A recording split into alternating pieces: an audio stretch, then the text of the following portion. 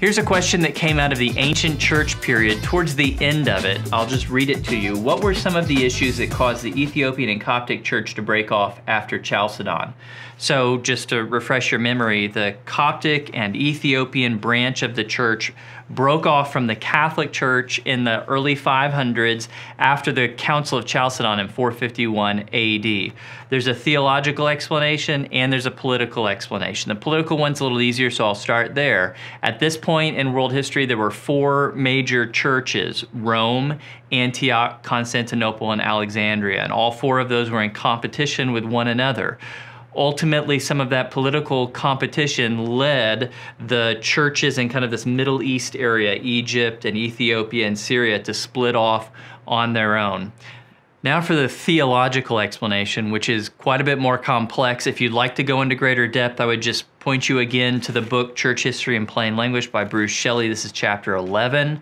He'll walk you through a series of interpretations that the church outlawed by a series of different leaders of some of these churches. So you had a guy named Apollinarius, you had a guy named Nestorius, and then finally you had a guy named Eutyches. I'm not positive on how to pronounce his name, but the key about Eutyches is that he said that in Jesus you had one nature. So the divine and the human were perfectly blended into one new nature.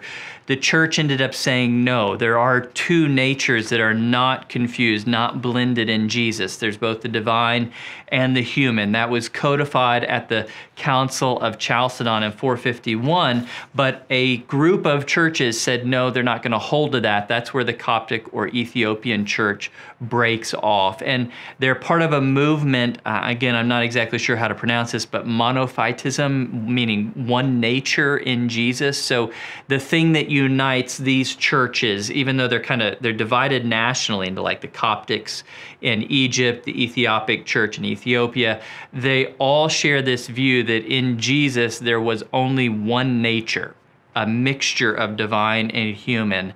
The Creed of Chalcedon says, no, there's actually two distinct natures.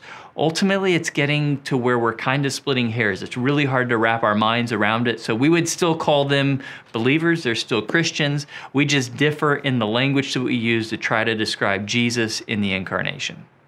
The next question looks at the monasteries that were around in the Middle Ages. So let me read this question to you. How would you compare the best of the medieval monastery to the contemporary Protestant seminary?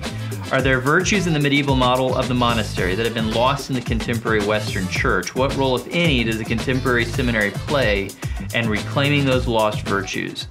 That's a challenging question because it's really complex. The monasteries of the medieval ages existed in a world that isn't our world anymore. So if you think about the worldview of the Middle Ages, if you think about how nations worked, how society worked, how culture worked, it's radically different than the world that you and I find ourselves in today. So let's step back for a moment and think about what at its essence was going on in monasteries in the Middle Ages. I think that the first and foremost thing that you see in those monasteries is a desire of men and women to practice their faith in an authentic way. That's not secularized, it's not blended into just the rest of the world around them. They wanted to be distinct. They wanted to pursue the Lord wholeheartedly.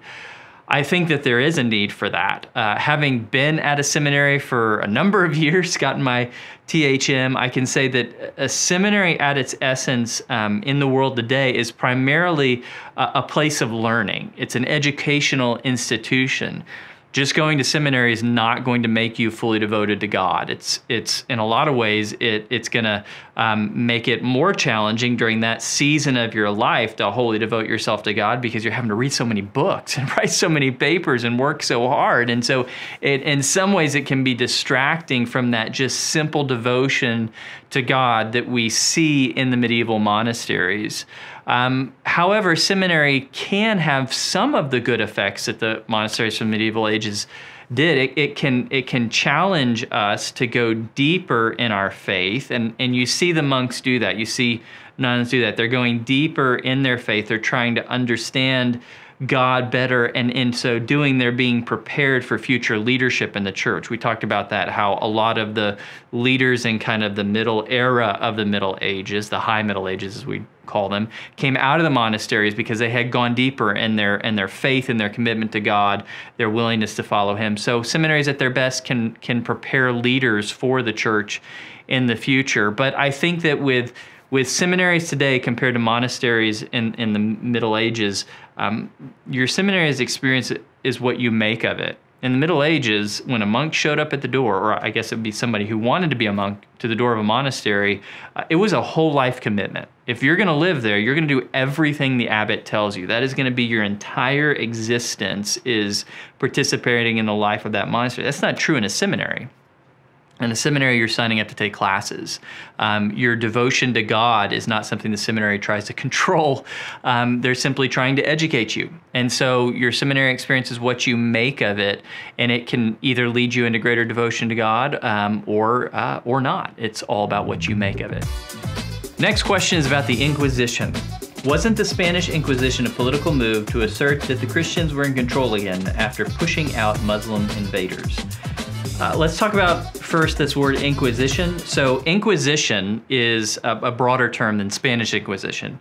Inquisition was a tool that the Roman Catholic Church used to try to enforce Roman Catholic orthodoxy. It was used in different nations and had different particulars, different force in different places. The Spanish Inquisition is one of those, and in some ways kind of the most notorious. Yes, in Spain, the Inquisition there started particularly after the Spanish retook the nation from Muslims who had controlled it for a long time. It was an attempt to push out all Muslim influence and enforce Roman Catholicism. But as the Protestant Reformation grew throughout Europe, it was repurposed to try to stamp out Protestantism as it spread out. Basically, you can think of the Inquisition simply as a legal tool, because usually we think of it often through the grid of like imprisonment and torture. Sometimes that happened, but really it was just a court where they could use the legal process to try to find out who was a heretic and punish them if they were found. So basically a Roman Catholic tool to enforce orthodoxy. It's easy to look down at Roman Catholicism because of the Inquisition. We have to remember that even though the word Inquisition refers to the Roman Catholic tool, Protestants use similar tools, particularly the magisterial Protestants that combine church and state. So you have Calvin in Geneva, for example, when he discovered heretical teachers, he had them executed, because that was just the normal assumption in the world at that time, is that if you deviated from the religion of whoever controlled the territory that you lived in, that you should come under a legal penalty from the state, and that could be as severe as torture or execution.